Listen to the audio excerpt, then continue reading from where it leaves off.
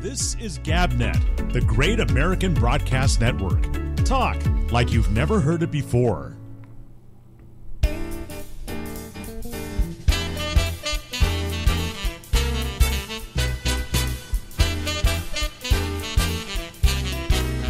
Hey,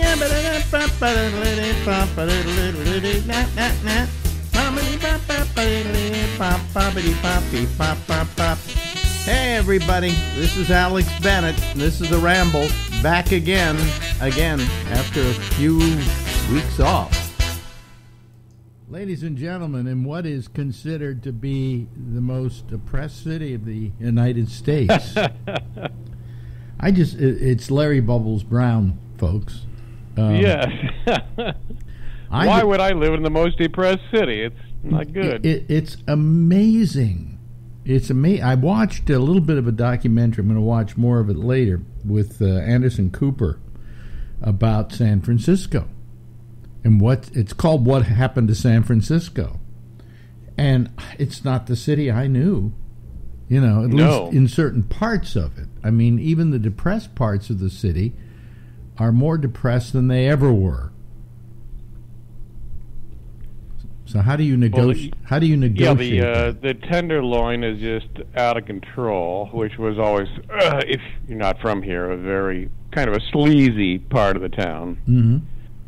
And Dave Chappelle was here last week, and this was in the news that he was having dinner at some restaurant in the Tenderloin. Somebody in front of the restaurant took a dump in the street, and he couldn't believe how bad things are here. Yeah, but why was he eating in the Tenderloin? That's what I was wondering. Yeah, it must have been a really good restaurant. I mean, I guess Tenderloin is the best kind of beef, but, it might have been a steak joint. I don't know. Yeah, well, it's that area is just it's only like 2 or 3 blocks from Macy's, so and then, let's see, I just heard that 17 stores have left the Union Square area, which I didn't know there were 17 stores there, but... Yeah, well, the reason they're leaving is the theft. Theft, yeah, and it's also dangerous to their employees. Wow. So are they moving those stores elsewhere, or did they just close them down? They just closed them down. Oh, boy. Oh, boy. I remember... You got to get out here and take a look at it before it completely implodes. I remember years ago I was traveling home one night, and I don't know, it was down around, I guess in the Tenderloin area. Okay, and because I don't know exactly what the Tenderloin area is, but I think I have a good idea of it. And all of a sudden, the traffic was coming to dead halt. And I'm going, come on, it's Saturday night. This is not an area that's a big area for, dining and dancing and things like that. What's the stall for? And then I suddenly noticed. It's where all the hookers were standing out on the street, and all the guys were driving by talking to them. Yeah. And it was just horrendous.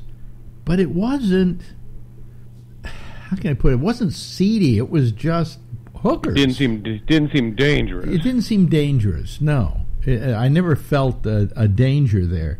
And I just, that's the worst I ever saw that part of San Francisco become. Now, granted, where you live, there's no problem, right? I mean, you don't see people sleeping on the streets, do you? A few now. There's some guy that got savagely beaten last month by a homeless person he'd been sparring with over the past couple of weeks, and that was at Chestnut and Laguna. Yeah. And now you live in Cow Hollow? Yeah. Yeah. I don't know why they ever called it Cow Hollow, but it's Cow Hollow. I think there were cows here 100 years ago, literally. So. And it's north of Chestnut, right? Yeah. Yeah. So, what street do you live on? I'm on Chestnut. So. Oh, you're on Chestnut. Okay. Yeah. And what's your address and what's the code to your lock? And what's my social? What's your social? Just the last 4 numbers will do. But, I mean, I couldn't believe what I was seeing, but, of course, what I was seeing was in the Market Street area, Tenderloin, stuff like that, right? Yeah. And there are guys out there shooting up. Oh, broad daylight, shooting up, falling asleep on the sidewalk. So I just assumed it was this bad all over America, but apparently not. What makes San Francisco such a magnet for this? Because obviously, it isn't like they're San Franciscans who are down on their luck, okay? It's people who have specifically come to San Francisco to shoot up, I guess, or to be impoverished. But I don't understand it. Yeah, well, they give you needles, and it's not. I guess they're encouraging it. They're certainly not stopping it. Well, you have not working. Passing out needles, I have nothing against because it does solve one big problem, and that's people dying in the streets. Okay, but I just, I mean, I wouldn't think they would pick San Francisco. If I were them, I would pick Los Angeles, where it's warmer most of the year. Well, L.A. is almost as bad now. Well, San Francisco is not exactly the ideal city for sleeping. Yeah, here you would freeze. Well, you don't freeze. Freezing is living in New York during the winter, okay? You don't. But it gets cold here. Yeah, I mean, when I was growing up, I would go, oh, man, it's freezing outside. I didn't know freezing until I moved to New York, So, I mean, San Francisco is... what can we call it? It's damp. Okay? It's very moist. Damp. It's moist. Yeah, it's the fog and so on. It's a very moist atmosphere. It's a great place to live if you're a mold. If you're a mold. Remember that for your act. That's a great line. If you're a mold, it's great. Yeah, right. Hi, I'm penicillin. I live here. Well, let's see. Part of the problem is I think the city gives $400 or $600 a month to every homeless person, so they get the cash. So that brings some of them in. I don't disagree with that. On the other hand, I do disagree with it. I don't disagree with it because the people need some kind of substance to feed themselves and so on and so forth.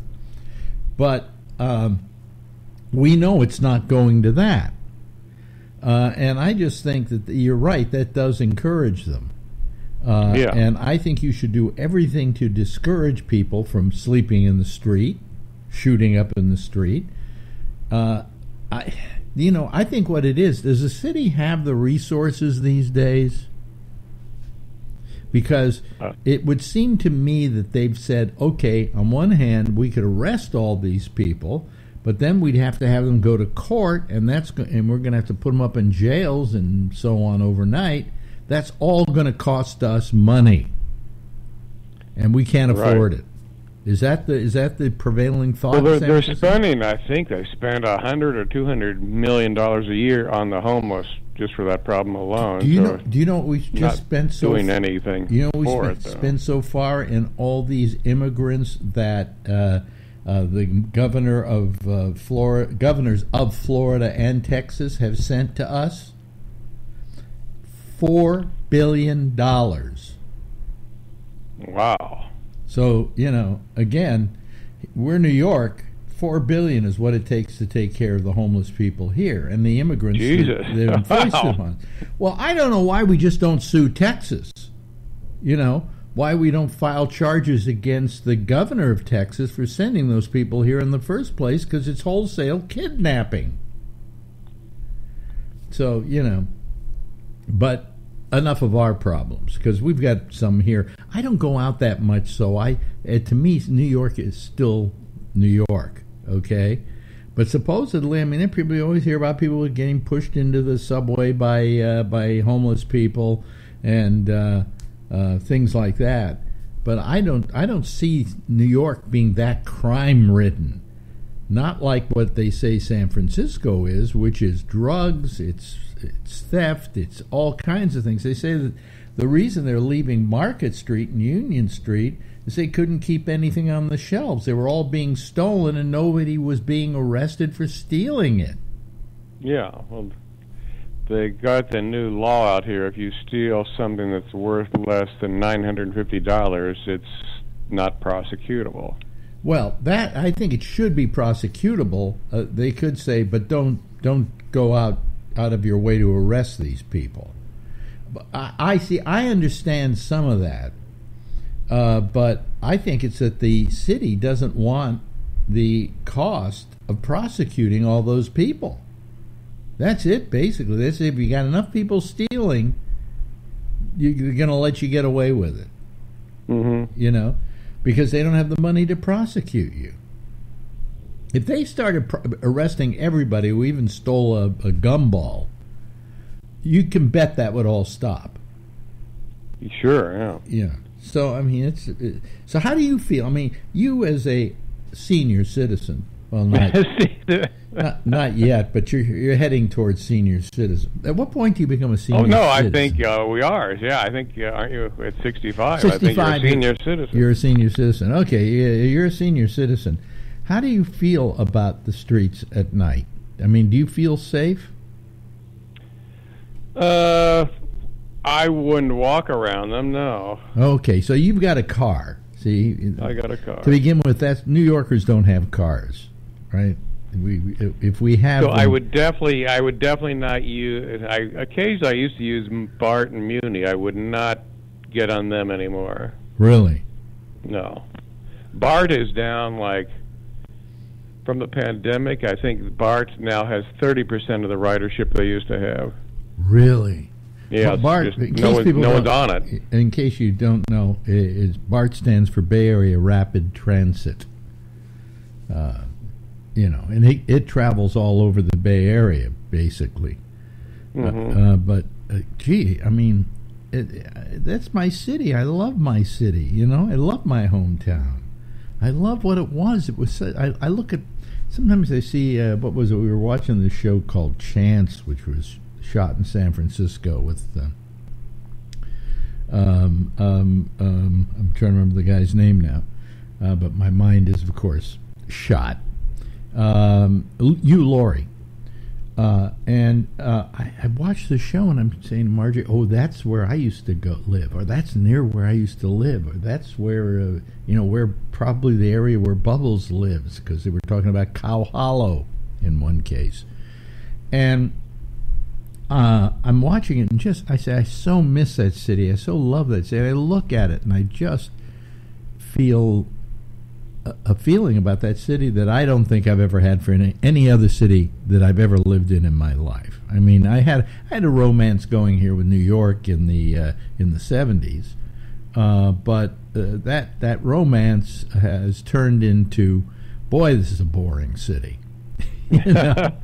But I really love San Francisco. There was something about the architecture, about the fog, about I can't even begin to tell people the feeling, the visceral feeling you got from living in San Francisco. Would you agree with that?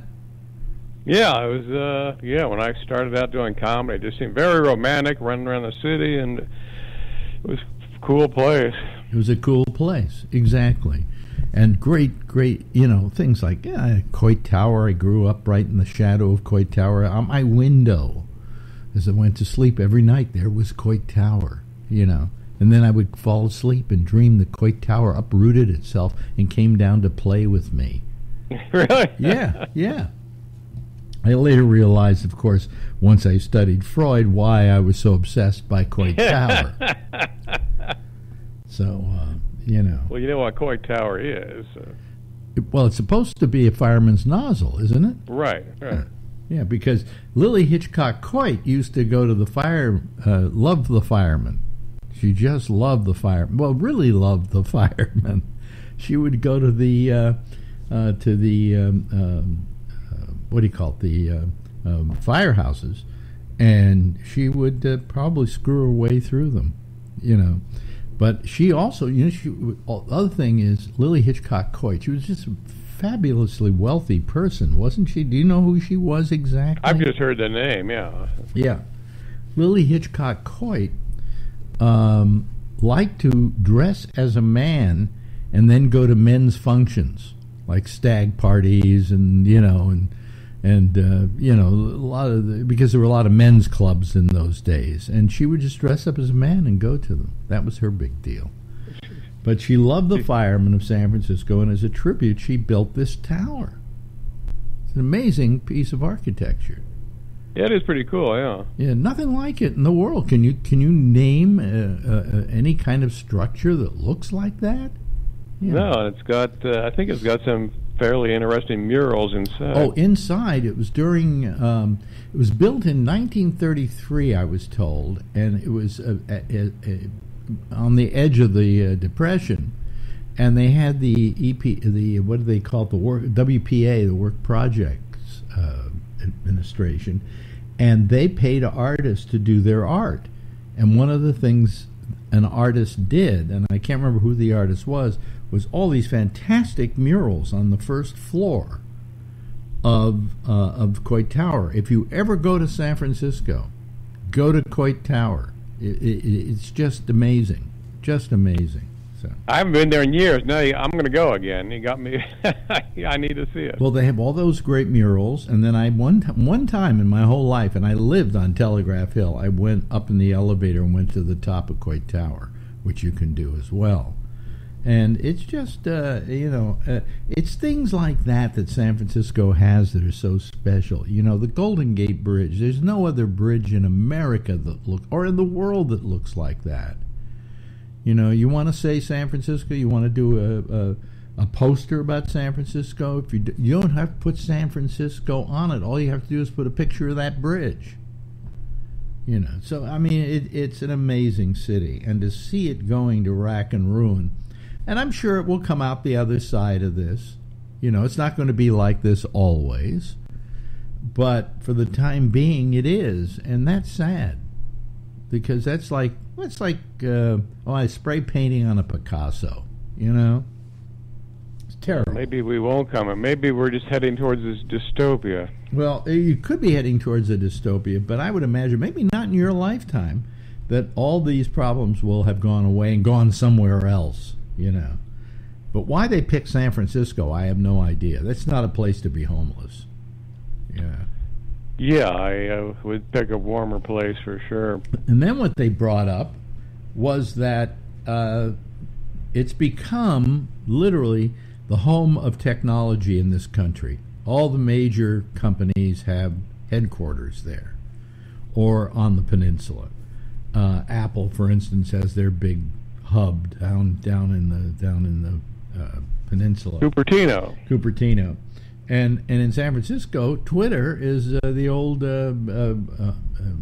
your old building. Well, the old Furniture Mart where I used to do my programs every morning. We had our offices in that building on the ground floor. Had its own special entrance.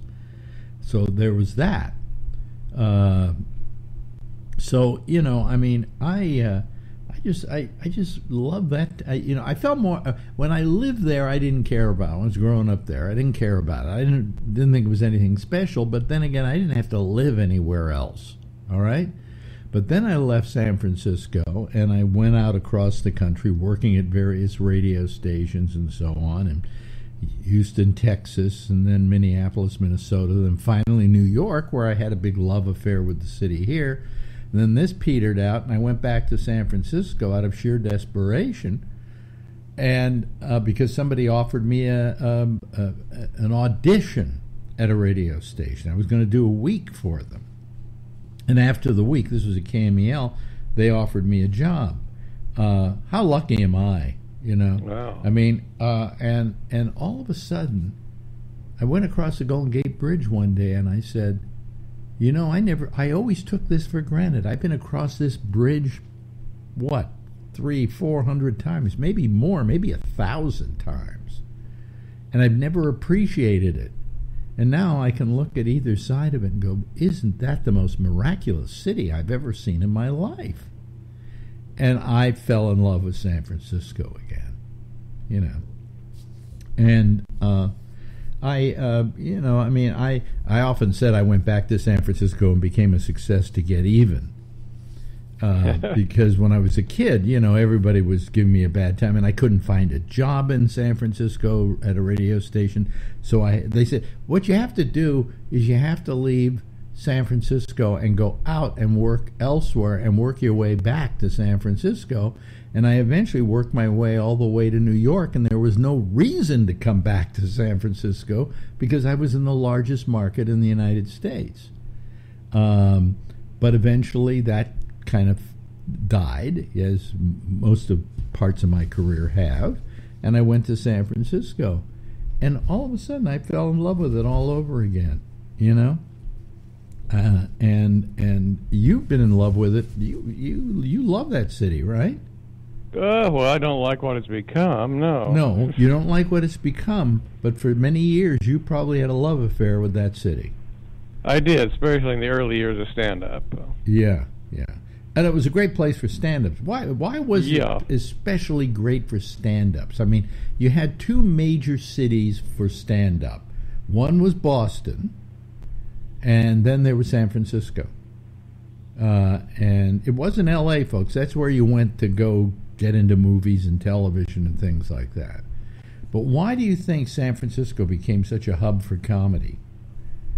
Well, there were so many funny people here, and then there were so many places that you could actually perform. So it was you could do 5 sets a night here when I started out. So. In different clubs? Yeah, there was, of course, there was Punchline and the other cafe, but there was there was a bunch of one-nighters or just clubs that had open mic nights, and you could go from one to the other, and that's how you got good starting out. You just got to keep doing it. What about the cost of living? Was it reasonable at that time for a comic? Well, I can tell you, I kept a journal in 1987, or everything I spent in January of 1987, and including a trip to New York, I spent under $1,000. Living in San Francisco, I mean? My rent was $250. Yeah. I flew back. I had a follow-up audition in New York in January of '87, and I stopped and did that. And then the next day you were doing a show in New York that week. Oh, right. I was on with Wendy Williams and Bob Guccione Jr. son, I think. Junior, yeah. Wow, yeah. So, and that's when you did Letterman?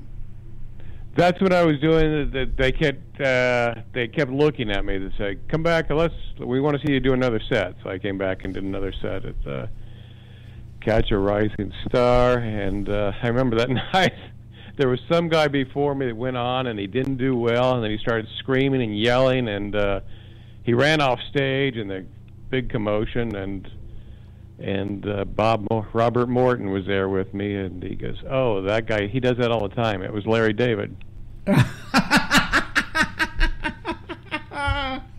He just got up and left, walked off the stage? Oh, he'd start screaming and not go, "This is funny. What's wrong with you people?" Well, there were years where people didn't find him funny. You know, he had a very oblique sense of humor. That's a great word. You know, that's what Elvis said to Steve Martin. What? Steve Martin opened for Anne Margaret, and there's a story I saw somewhere, and Steve Martin was talking about it. He said that he opened for Anne Margaret in Las Vegas, and backstage Elvis came back and he walked over to Steve Martin and said, "Son, you have an oblique sense of humor." Oh, did he say that? Yeah, and Steve Martin said that was actually the perfect word. It's amazing. I just used that term. I've never used that term in my life to describe a comic. Wow. Yeah, you see, you and Elvis think alike. Me and Elvis, yeah. Well, when I get up to heaven with Elvis, you know.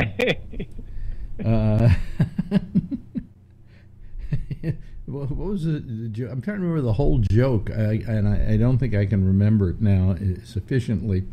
But about a guy who dies and goes to heaven, and they go, "Well, it's great up here. You're gonna, excuse me." He goes to hell, and he said, "Don't worry, it's great down here. We got a great band. You're gonna love it." So he goes over and he goes to see the band, and there's like Jimi Hendrix and Jim Morrison and on and on and on and on and on. And he says, boy, this isn't hell. This is kind of like heaven. And all of a sudden, Jimi Hendrix goes, okay, 1, 2, 3, close to you. Down, down, down. That's funny. I never heard that one. Yeah. I think I didn't do justice to the joke, but that's pretty much it. Yeah. So anyway, I feel bad about San Francisco, and I don't feel like I necessarily want to go back there to live. Although, well, maybe it'll come back. It did. You were in New York in the 70s. I think New York was a hellhole then. Oh, apparently. New York becomes a hellhole. It's becoming a hellhole again, but it goes back and forth, and it fixes itself, and it moves on. Hey, listen, want to talk next? Did you just hear me? I can't talk anymore. You want to talk next week? We shall. Ladies and gentlemen, Larry Bubbles Brown, yay! Now in its 9th year, this is GabNet, the Great American Broadcast Network. Talk like you've never heard it before. Well, hello everybody. Here I am after, about a week, I guess, we haven't been on. Actually, I think it's been a week. A little more than that, but anyway, here we are, and very few people waiting to come on. So, I guess nobody really missed me. And I really, why am I even doing this, right? But anyway, there are a lot of people out there listening right now, and I'm sure what they want to do is to hear what went on with me in the last week. And people are saying, "Are you better?" And that's kind of a hard thing to say. Let me bring some people in here just so that we have them on the program and ready to go, and say hello to, let's see here, there's our good old friend Jeff Stein, and there's our good old friend, the lovely and attractive Josh Wheeler, and let me bring in Alan here. He's waiting to come on. There we go. I probably should explain what happened during the last week to me, and it was not a pleasant experience. For some reason, I think it was on Thursday night. I wasn't feeling well, and I didn't know what was exactly wrong with me, and I went to sleep that night, and I woke up the next morning, and I went and checked myself out, and I'm trying to remember. See, I'm trying to remember the dates now because it's kind of a little on the strange side. We had two friends who came in. Yeah, they came in to stay Friday night. Okay, and so Thursday I was kind of feeling iffy. Friday, I was feeling really somewhat out of it, and I'm trying to remember if I felt I had COVID or didn't have COVID, but I had a temperature, started having a temperature, and the people who were visiting us was Buddy Love and his wife Rachel, and I'm just so lucky that Rachel happens to be a doctor, which is, the best of all possible things if you feel you're not feeling well. And she says, "You got a temperature?" And I said, "Yeah." She said, "Well, go." Well, I said, "Maybe I should take one of my, we have 80,000 COVID tests in the house. Maybe I should use one of them." So I went and I took the COVID test, and I came up positive for COVID. Well, luckily, there's a doctor in the house, okay? So she calls down. Oh, I know what it was. It was Friday night that I wasn't feeling well. It was Saturday while they were here that they, because I remember that we on Saturday had to call up to the drugstore, which was only open till 1:30 in the afternoon. But anyway, she said, she immediately handed me a mask, okay? And I was feeling really crappy. I had a hard time sleeping the night before. And then she immediately called down to my pharmacy and ordered me up some Paxlovid. So somebody went down and got it for me, and luckily we had a doctor in the house. But boy, was I feeling like crap. I mean, just really not well. And I can't figure it out because we still don't know how I got it. You know, we have no idea how I got it. Marjorie didn't come down with it. You know, she avoided it. I mean, as soon as she heard that I had it, I was then like a leper. And I was told to go to the guest room and stay there for the rest of my life and not come out until I don't sneeze, cough, or feel like crap anymore. So I went and I stayed in the other room, you know, and I didn't come out to see many people. I would come out and see them, but I'd wear a mask, and they'd wear their masks. And it was just lucky that I had a doctor here, because otherwise maybe I would have had to wait till the end of the weekend to get the Paxlovid. I was pretty ill for, I would say, until about last, I think Wednesday was the first day I was feeling halfway decent. But I have kind of this fatigue from having it. And by the way, if you're listening, all you folks out there at YouTube, and your algorithms are going to work, don't give me a warning or give me a strike because I'm talking about the fact that I got COVID. You know, you know, I thought about that as a possibility if I talked about that tonight. In which case, you know, YouTube can go fuck themselves. But you know, I was really quite sick. The first time I got it, I hardly got it at all, and then I got the Paxlovid before it really had caught hold. So that's how that turned out. All right, but so I didn't. But I felt a lot worse this time than I did the last time, and it was pretty terrible. And I still feel tired, weak, you know. And I may do only one show again next week. I don't know. It's going to be able to. I'm going to have to tell by. I'm going to do the Monday show, and then we'll see how I'm feeling as to whether I do how many shows I do again next week, because I still have. What do you call it? What do they call COVID? Post-COVID, whatever. I don't know. You know, where you're tired and you're exhausted. And long COVID, yeah, long haul. I mean, it takes more than a couple weeks before you know. Well, no, don't say anything. Don't say anything that's even close to having an opinion about the disease, okay? Because I don't want those assholes at YouTube saying that we're giving out bad information. All right, so just stay away from that. Okay. You know, I think you'll feel better next week. And that's not a medical opinion. That's a personal. No, from what I've read, usually there's maybe a 2 to 3 week period afterward where you still feel kind of crappy. You know, it's not 100%. It's like the flu, but can be worse, of course. You know, it didn't feel like the flu. It felt more like something else. I mean, I couldn't figure it out. My breathing was difficult. There was a whole bunch of things going to work while I was trying to sleep that night. That was just not. Something was not right, you know, and so you know, I actually had a really complete case of COVID, and where I got it, we have no idea. This was worse than the first time you had it. Well, that's what I said. The first time I hardly had it at all. Right.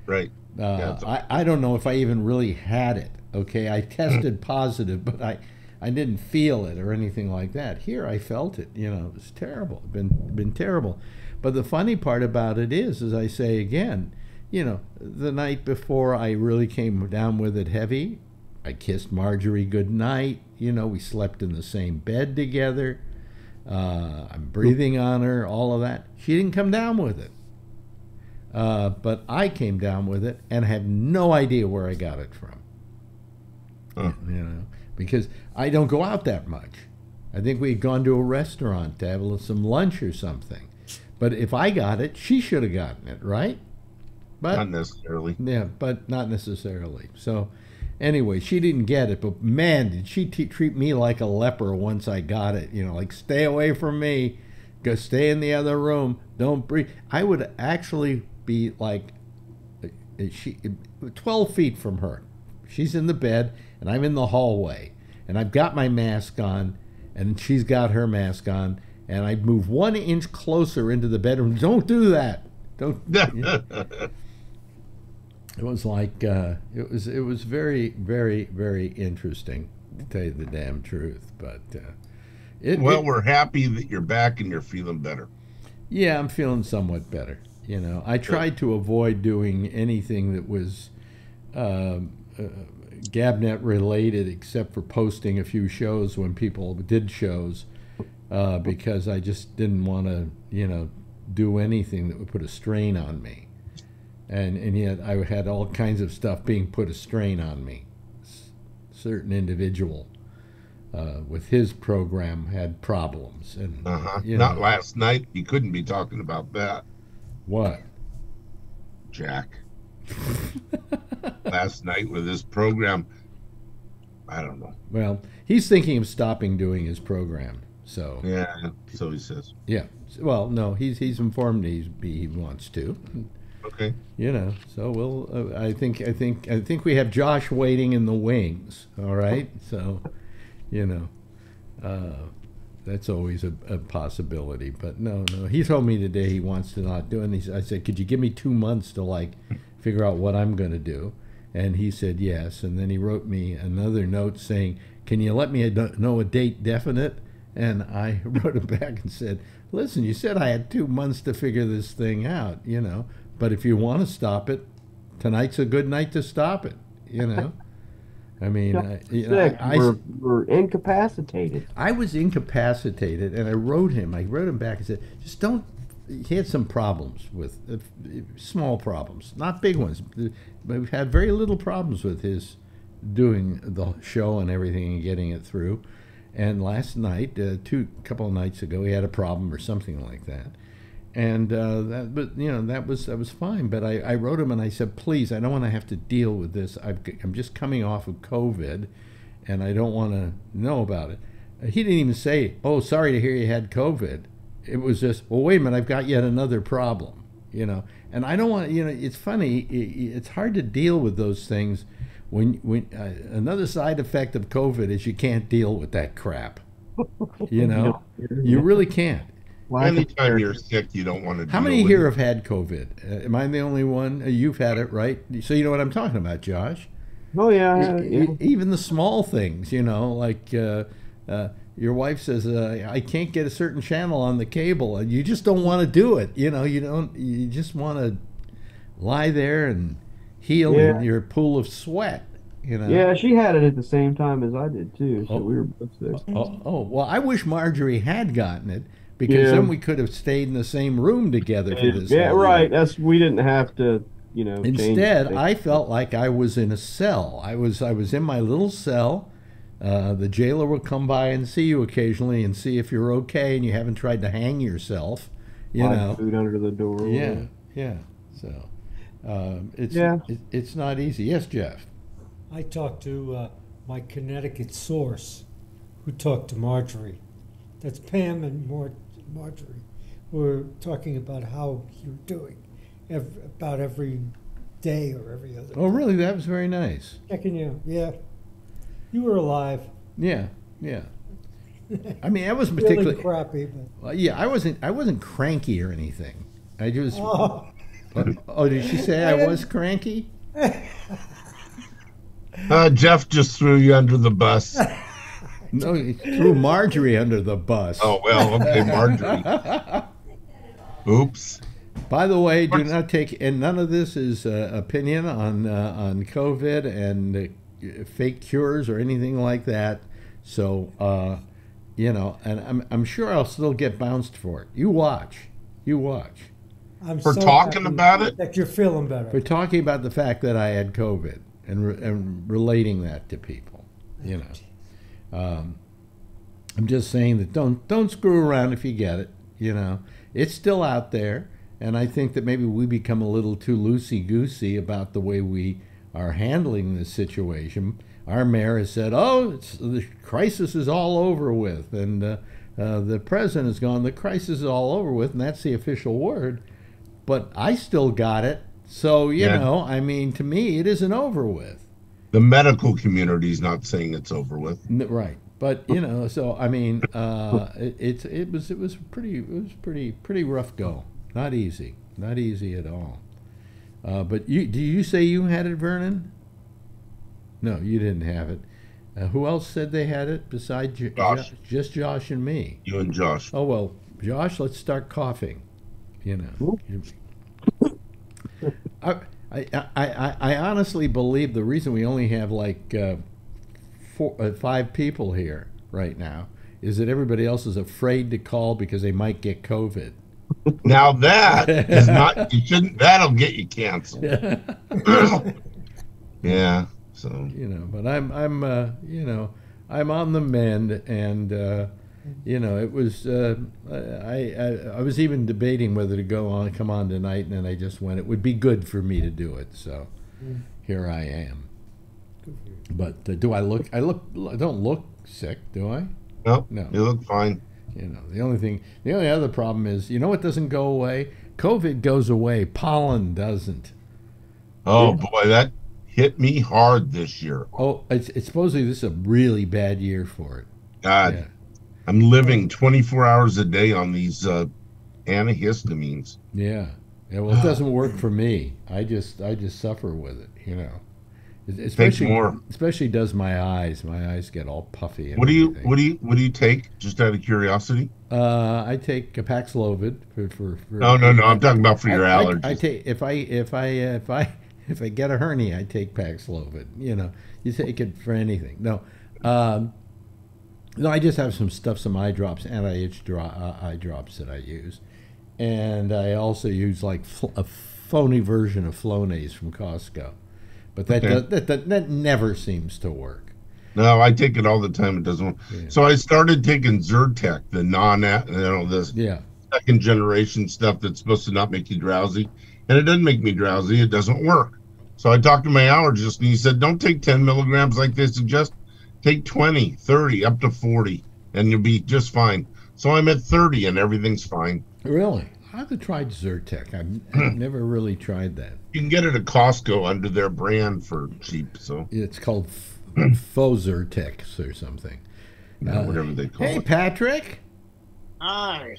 Hi. He wrote me some very nice notes, hoping I was okay. And, you know, he just wants to make sure that I'm still alive. You know, I don't know. And I added a threat too. I what? said if you weren't going to get better, I was going to come give you a kiss. And that still holds, so Yeah. you better start really getting better by next week. Kevin wrote me a lot. Who else wrote me? Vernon, did you write me? I think you did. Or maybe, Alan wrote you. Alan wrote me. Yep. Yeah, he sent you a text. Yep. So, you know, I mean, it was just something that you don't want to get, folks. It's not fun, and it's still out there. So be careful anyway. I'm sure if you walk down the street and stuff like that, it's not a big problem. But if you go into a restaurant, well, you can't go into a restaurant and wear a mask, because how are you going to eat? Okay. But I find that if I'm going to use a mask when I go to the grocery store and so on, you know, places. I haven't stopped. Yeah. So, you know, I mean, I got loosey-goosey because they said it was okay to get loosey-goosey, and look what happened, you know. So just do all the precautions, folks, that one needs to do. I won't tell you what they are, because I may get them wrong, and then YouTube, the bastards that they are, will then give me... See, I got a warning last time. The next time I'm actually going to get a...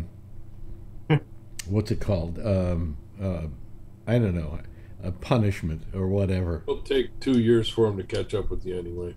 Yeah, right. You're right. The last one was 2 years later. God, You know. yeah. And by the way, there was a show. The identical show was also up, and they didn't Ding, that one. But there were 2 versions of it up, and both of them had the same stuff being talked about, none of which, by the way, was misinformation, as they claim. But, you know, they do everything by algorithms and so on. Hey, Tony! How you feeling? You know what it's time to do before we go any further? Clean your lens. It's an old computer, though, I think. I think that's why the camera's not that good. Well, but I think if you actually took a piece of tissue... Is that bad? Let me see. Really? Here's the little eye. Let me see here. Oh, much better. Much better. It's an old computer. Look at that. Look at that. Yeah. 100% better. Because really. He never cleans... I thought it was more like a glamour shot. Yeah, one of those glam lenses. Yeah. Imagine if you clean the windows to the house, you could see outside, too. I got the guys painting up here tomorrow. Again, that continue with work.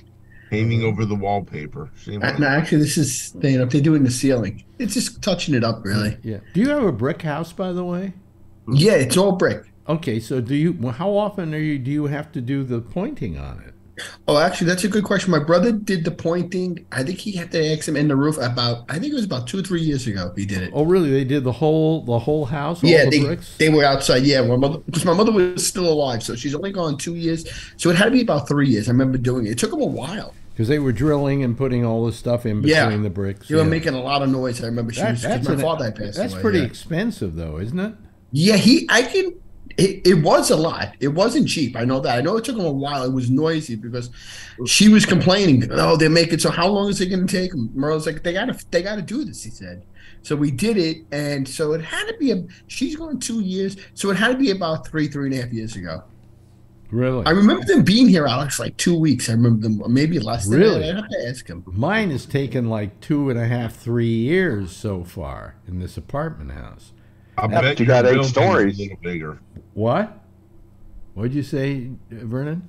I said you're 8 stories tall. Yeah, that's right. Cool. Your house is bigger. That's true. That's true. But they've got like the courtyard's finished, and but they still haven't taken down all that scaffolding, and that's what I hate. That's what I want to see gone. You know, is the scaffolding. That way they'll chase off all the homeless people, right? Well, I call it the scaffolding around the apartment house the homeless shelter, because that's where all the homeless people. Yeah. You're right, Alex. I see a lot of those. My brother goes into work in Manhattan every day, and he sees a lot of the buildings all like getting worked on more and more. There are more of them, and there are more of them in this town right now. I mean, that's what he said. It's amazing how much work is getting done. I was like, really? Now, I want the business I want to be in when I die, and then I get reincarnated, and then I have to find another line of work than this because you can't come back twice as a broadcast celebrity. Well, you never know, man. You go up and it makes you come back. Not allowed to. So I want to come back as a guy who owns a scaffolding company. Oh, they must clean up. I found out, they got these scaffolds. They got the one all the way around the apartment house. You know how much they pay a month for that? How much? $50,000 a month. Holy shit!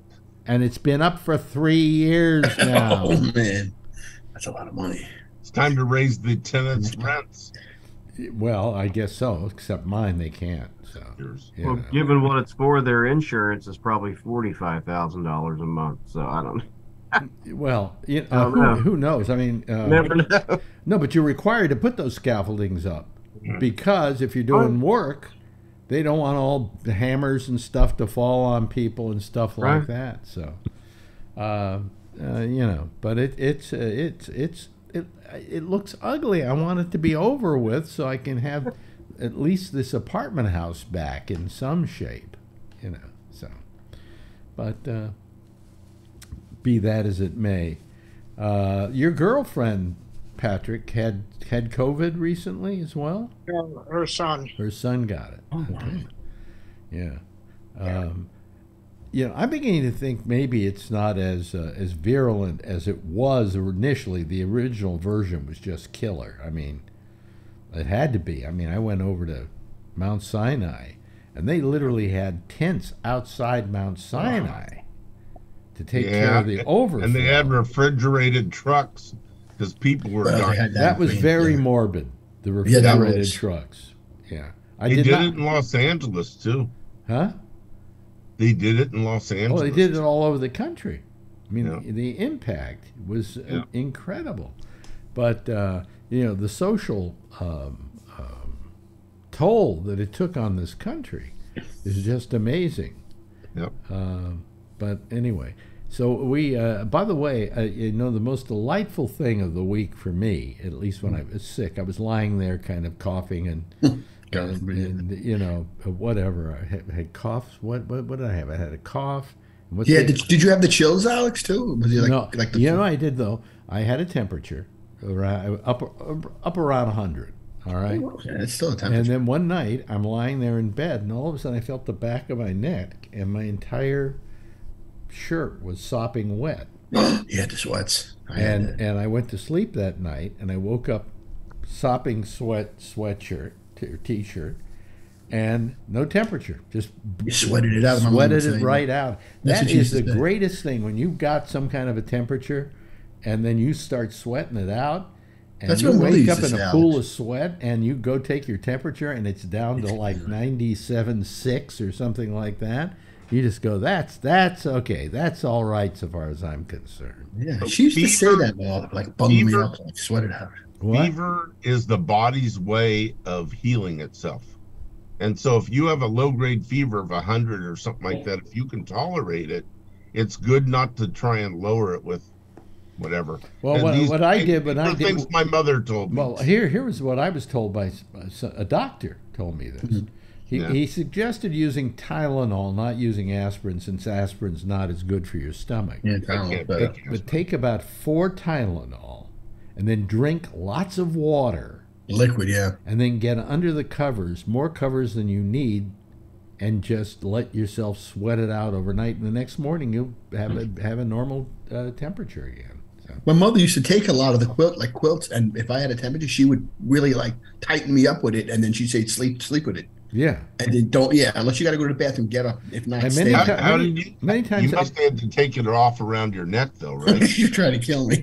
Ma, I can't breathe. Don't worry about it. Yeah, take your hands off my neck, Mom. Please. The pillow, is it supposed to be on my neck? No, but I used to do that when I had like. But you did say that when I had a temperature and was sick. I would do exactly that. I would take the Tylenol and then eat like 4 or 5 glasses of water, a lot of water. She used to say stay liquid, yeah. Leave it by my bed, and then just cover myself up so I would sweat, and I sweated it out overnight. Yes, Vernon. Did you ever figure out where you caught it from? Because you never leave your apartment. I know. I wonder how you got that. That's why I didn't get it. We go up the street occasionally to this place called Harlem Tavern, and they have a very good hamburger up there, and I like to have a hamburger there, and we went there. That's about the only place we went, and maybe you got it up maybe there. I got it from somebody having lunch up there, you know. Probably, yeah. But Marjorie didn't get it. That's the point. That's weird. You're in the same house. We kiss each other. I wonder if she's immune to it now. Maybe her body built up an immune to it. What? Maybe her body built up an immunity to it. No, I don't. There's no immunity to. There's no immunity. Yeah, she may have better antibodies just because she's different. Well, she had a worse version of COVID than I did before, so maybe it created a certain amount of immunity. I don't know. Right. For whatever reason, she was lucky and fortunate she didn't get it. But the way she was treating me like a leper, I heard you were saying. I was hoping she would get it. Okay. You should have breathed on it. Come after you with Lysol. You know, because now we know to get news from Jeff. Jeff's got the scoop. Even though Pam says don't say anything, Jeff will still tell us. Well, our doctor, who actually made a house call here, technically made a house call. Yeah. Our doctor said, and after 5 days, she said, you probably won't have the temperature, any of the symptoms anymore. You don't have to, wear a mask in the house or whatever. But if you go out, still wear a mask for about a week. But funny you said that, Alex. I'm going to Kiefer, which is close to the house. I'm seeing a lot more people wearing masks in my neighborhood. I see more masks being worn again. Well, I think maybe because of the weather, it's getting nice out. I think a lot of people are getting it. Allergies. A lot of allergies around the country, Tony. Yeah, it does help with allergies. Helps. I should wear it then. If my allergies get bad from the pop from the wear it when you're outside. It'll help your allergies. Yeah. So anyway, Patrick, how you been? I've been all right. Just enjoying sort of decent weather around here. Yeah. Been outside a lot, just enjoying that. And waiting for new wheels for my wheelchair because the tread had worn down. What are you getting? Those Hot Wheels? Those Hot Wheels wheels? I have a big Well, the brake don't catch on the wheels anymore, so it's time. Oh, the brakes don't catch on the wheels. Yeah, the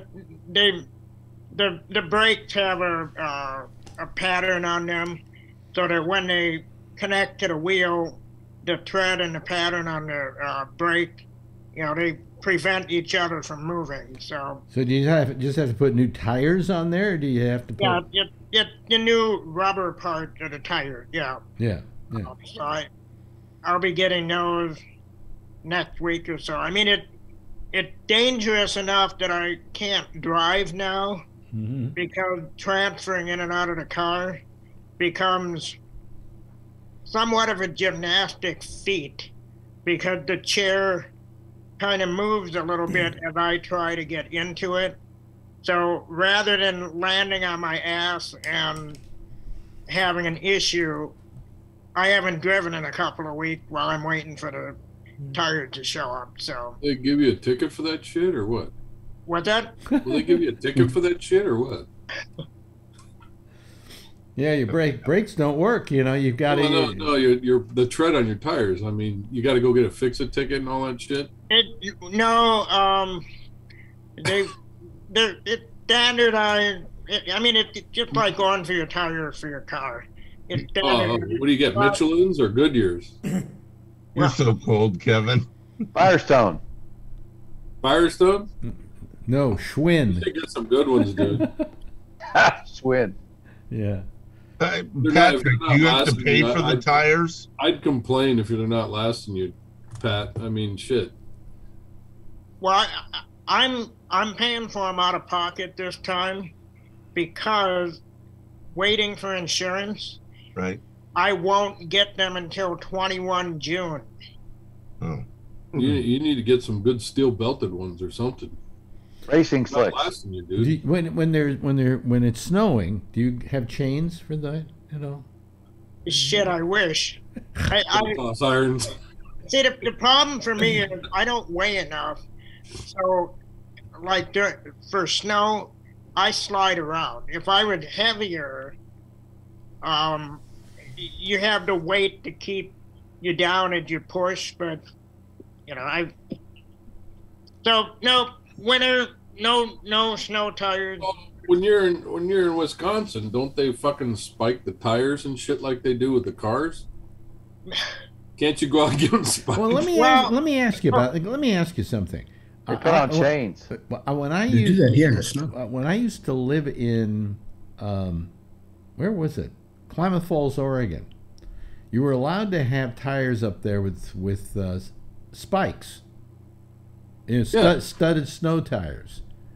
Yeah, you do that up, in Oregon or wherever. You can carry. I don't think you can do it in California. It's against the law in California. Yeah, because they said it eats up the pavement. Yeah, but the thing is, do they still make tires that are studded snow tires? Oh, okay. Oh, yeah. Because I love those. The reason I loved them is because I didn't have to put goddamn chains on my car. Yeah, well, my buddy up in Oregon used to have me add a set of spiked tires up in his garage, and whenever it got snowy towards the winter, he'd throw them onto his truck or whatever. Well, I had to put some chains. That would heat up your gloves, though. On I our see honeymoon, why you don't do that. On our honeymoon, right after we got married at Lake Tahoe, it was a terrible snowstorm. We had to get out of there, and so I had to buy a set of chains and have them put on the car. And as I'm driving with the chains, I look over at Marjorie and I say, God, now I know what it was I hated about chains on snow tires, on tires. And she said, what? I said, it's like wearing a condom. Yep. It's the same effect, basically.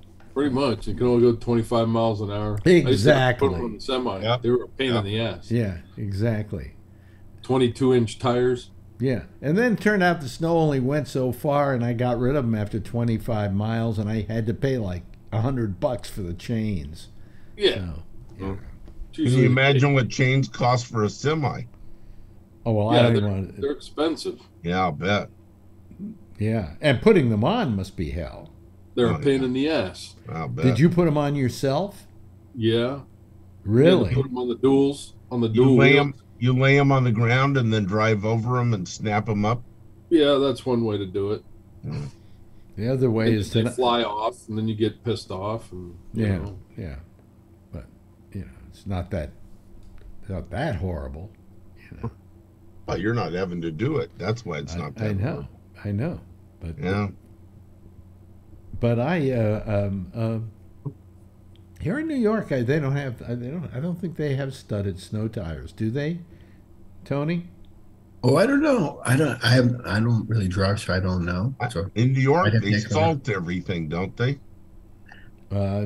Salt. I mean, I know the sanitation trucks used to have. You mean like I know the sanitation trucks used to have the chains on them. I know that when they used to do the salting. Okay, so I thought they had them back there because those roads back there are all concrete, aren't they? Yeah. They scrape them all the time. Well, they kept saying that the studded snow tires would hurt the asphalt, but what the hell are chains going to do? Hurt the asphalt. Exactly. Yeah. What a or the snow plows.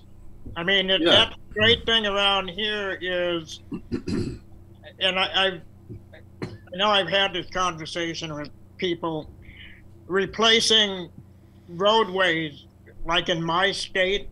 Yeah.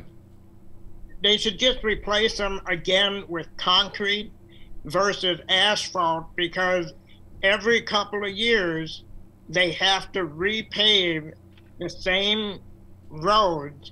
And it's because of snow plows where, in the summer, the asphalt will buckle just a little bit, and it's no big deal during the summer.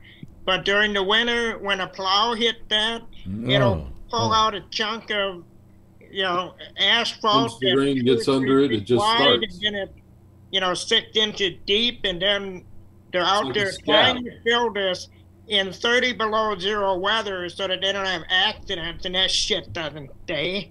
It's called cold patch. Yeah, it can't bond, so it's just garbage. And so, we can't use chains or studded tires on the main roadways around here. Yeah. Well, anyway, this week, I guess the best news that I got was that wonderful send-off of the governor of Florida. What's his name? DeSantis. His what can we call it? His kickoff show on Twitter. Yes, that was funny. Oh, that's so wonderful. And of course, they're trying to say so many people were trying to get on that caused a problem. No, it's that company's being run so badly now they can't have even a small amount of people trying to get on at a time.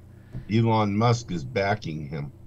He's not backing him. He didn't say that. No, what he said was what he's backing is the opening of dialogue, that everybody should be able to have a dialogue, and that he was simply encouraging it. The whole thing failed. And then the whole thing failed. So I'm waiting to see the circus between DeSantis and Trump.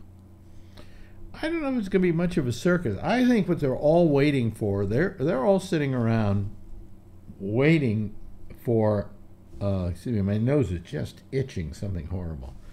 I think their problem is that they see that they want to sit out and wait it out and see what happens to Trump, because they feel if he gets in any real trouble, they then have a shot. Okay, and that could happen any day now. Yes, Patrick. I don't think anything's going to prevent him from running. No. Unless he's in jail. So I'm waiting for Christie to get in, and not that he's going to run, that he has a chance, but he's as much of a, what's a nice way to put it, asshole. That's a technical term, by the way, in case people aren't familiar with it, referring to a person who is not particularly liked. Go ahead. So anyway, I think that Chris Christie would give back to Trump exactly what he would give. And even on a stage with multiple people, I think Chris Christie would be there just to be the one, to be the bulldog, to keep hammering on Trump, to keep him teetering. I mean, yeah. Well, I would never vote for Chris Christie, but there are certain elements about Chris Christie I like. And part of it is what you're talking about, that he's the kind of guy that can take on Trump and not let him get away with anything, not steal the show, okay? And that's one of the things I like about him. Yeah, I do like his... He thinks quickly on his feet. Yeah. He's smart, yeah. Yeah. He's a smart guy, yeah. And, if not pressed to be serious, can be very funny. Yeah, he's got a, you know, he calls the sports talk shows a lot. Well, He calls, yeah, and he's actually really. I know it's going to sound crazy. I like him, Alex. The best thing Part I of ever him I saw like him him. do is when he went on the Letterman show. He came out and he sat down, and Letterman was going to give him a big ration of crap, you know, because he's making nothing but fun of him for months ahead of time. And Chris Christie says, "Oh, wait a minute." And he puts his hand in his pocket and pulls out a sandwich and starts eating it. And I said, you know, if for nothing more, he might get my vote for that. You know, I like. There's something about him I like. I don't know what it is. Maybe no, that's he what has it a is. sense of humor, and he's somewhat affable. But he's basically a crook, just like all the rest of them. Yeah, because he did have that whole bridge thing. You know, yeah. He had to do that. Yeah. Yeah, but you know, if we're going to be a country full of crooks, at least let's have guys like who put in a few laughs here and there, and punctuate it with laughs. So, you know, what do you think's happening with DeSantis, Josh? Do you figure, to begin with, do you think he's got a shot? You know, I don't know. I really don't think so. He's not very likable. No, not outside of his own little stage there, you know, that I mean he's just like that, you know, local celebrity that, you know, if they try to transplant it somewhere else, it's people are, in other words, it's wildly popular in its home club or whatever, and then it goes on the road and people are like, what, you know, what's this? It's an act that doesn't work well out of town. Yeah, it seems like that, you know, and I don't think some sort of partnership with Elon Musk is a good idea. I think it was a bad idea for Musk. I mean, come on, he's got all these companies that he doesn't want to alienate people. You know. And I don't, you know, particularly, and Musk has been giving him money and is supporting him, and I mean, I'm a little bit on the fence with this, but I don't completely think it's appropriate for someone who gets as many government contracts as he does to be doing that. No, I think he should. If I were giving him advice, I would say, Elon, stay away from politics. Yeah, I mean, I mentioned to these guys the other day, that's, you know, if George Soros had a podcast, for example, and let a presidential candidate kick off on his podcast, Republicans would lose their mind, and he doesn't even get government contracts that I'm aware of. Just imagine if he owned some kind of business that got billions of dollars worth. I think people would have, you know, a problem with that. Like I said, I'm not making a huge deal about it. I don't think it should be like, you know, against the law or anything. Yeah, but I don't think that, I just don't like it. I don't think Musk was necessarily touting DeSantis. I think what he was doing was trying to tout Twitter. Yeah, because, I mean, I don't really believe that Musk is interested in an open dialogue, because I think in his heart, Musk is a fascist like the rest of them. So I don't think he's interested in anything like that. I think he's interested in making money. And, you know, I assumed that he thinks there was some pathway there to make money. It would be my assumption. Well, you know something, you've got a guy like Musk who is, we have to admit, very bright, a very smart man.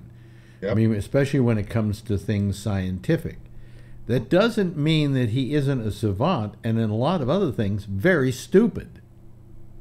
And in this particular case, I think pretty damn stupid, because I don't think you want to, when you're making cars that you're trying to sell to everybody, and now you're becoming this conservative.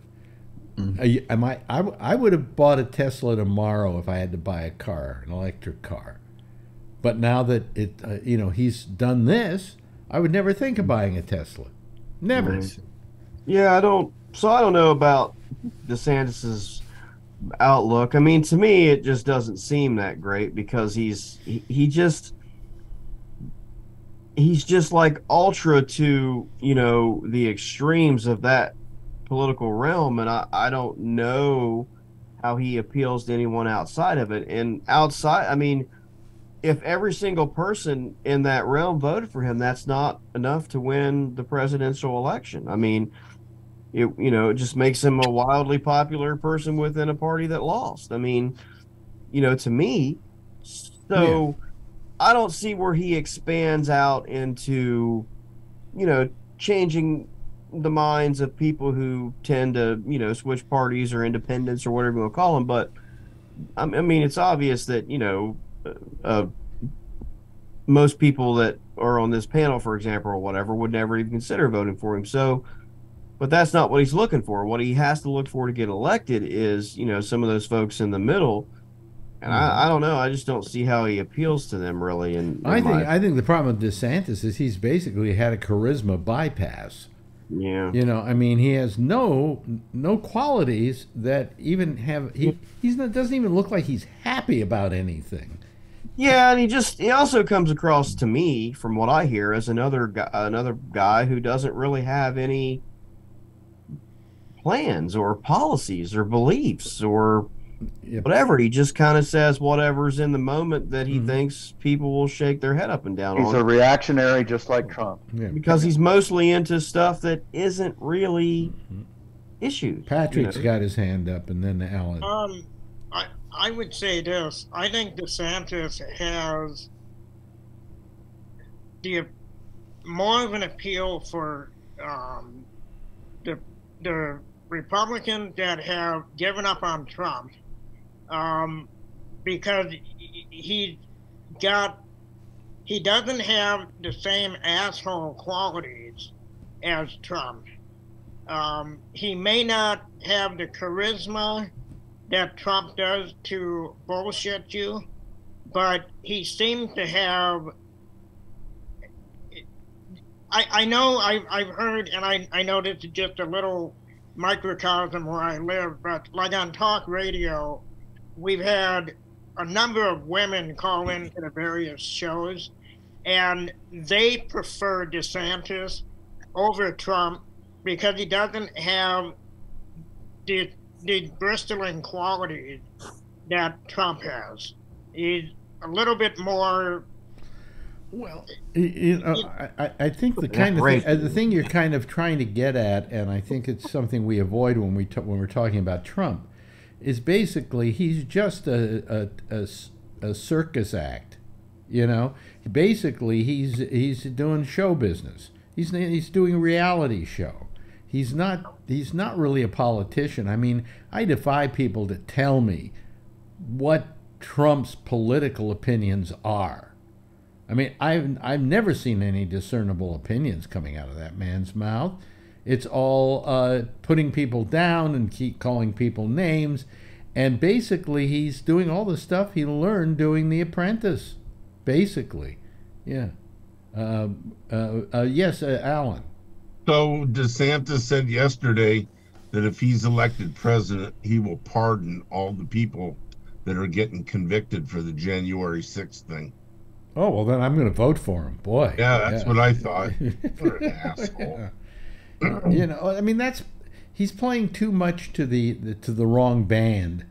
Okay? Yep. Well, they're playing to the right band. Well, but that's a small group. I mean, it is a small group, but the thing is, we're still a year out from all of this shit, and he needs to start now if he's going to get some of the Trump people that are done with Trump, because there's a lot of people that are upset with Trump that he didn't support these people that are getting jailed and that, and they feel like they're getting the raw end. We put our lives, so to speak, on the line for you, and where are you in support of us? But still, that's, now we're all losers. And but still, that's a handful of people. It is, but if you start small, and I mean, it's the same with Trump. Trump didn't have the whole fucking country right away. It took a while, and I think DeSantis is trying to do that out of the same place. Well, Trump got to the front of the pack, not by anything else, but by playing the media for all they had. Oh, sure. You know, I mean, they gave him so much free publicity that he didn't even need to take ads out. You know, and on the other hand, DeSantis doesn't know how to play that game. He had to go out and get $200 million the last couple of days to try and, launch his campaign. Trump wouldn't need a penny.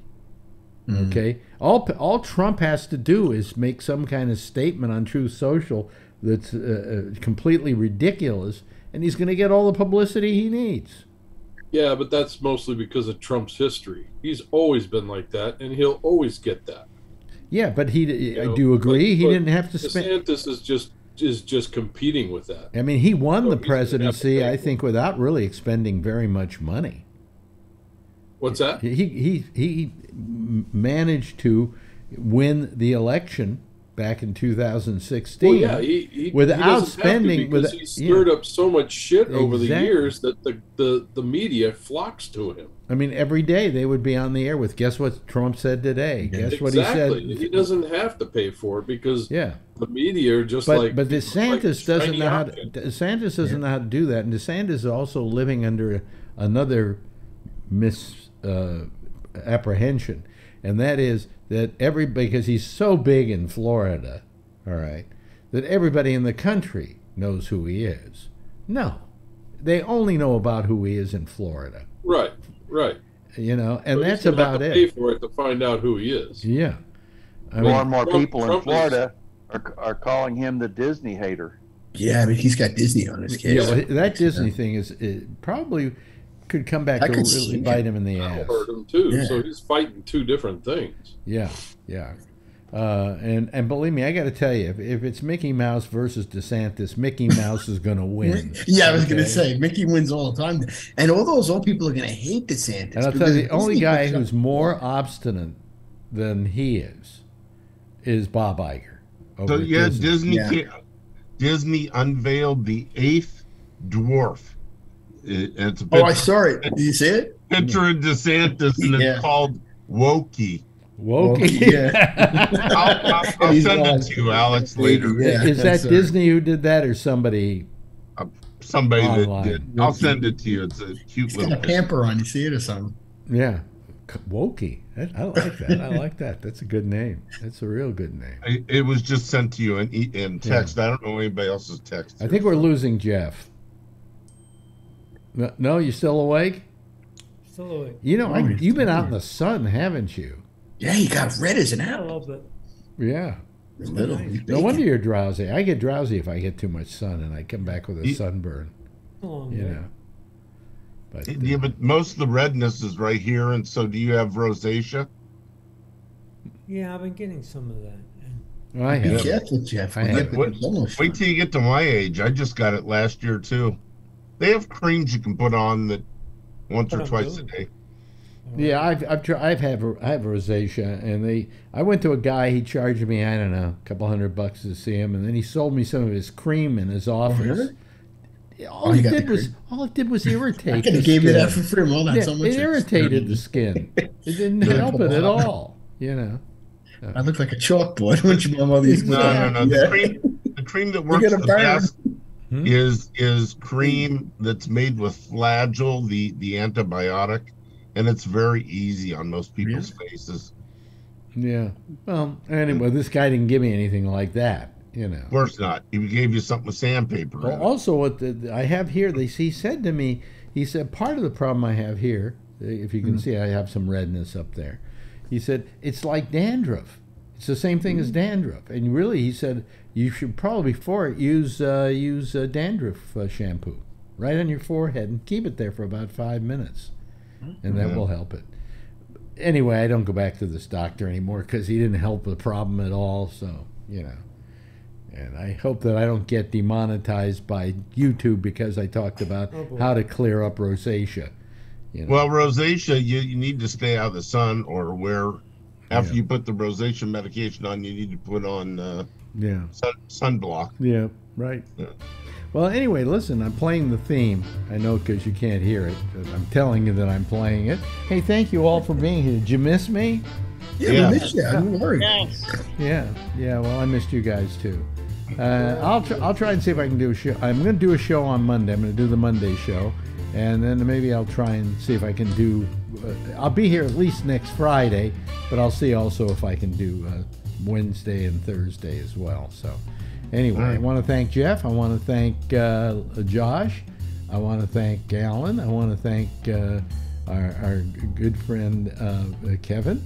And Vernon Nunn, thank you so much for being here. Always a pleasure. Patrick, whenever you call us, it's a joy, okay? And the same is true of you, Tony. Nice seeing you, too. Everybody, give a big wave goodbye, and I'll give a big wave goodbye at you, okay? There they go, folks. There they go. Let me see here. There we go. Okay, thank you. At least it's still working here, doing all the flipping and stuff that I have to do. Anyway, we'll see you again on Monday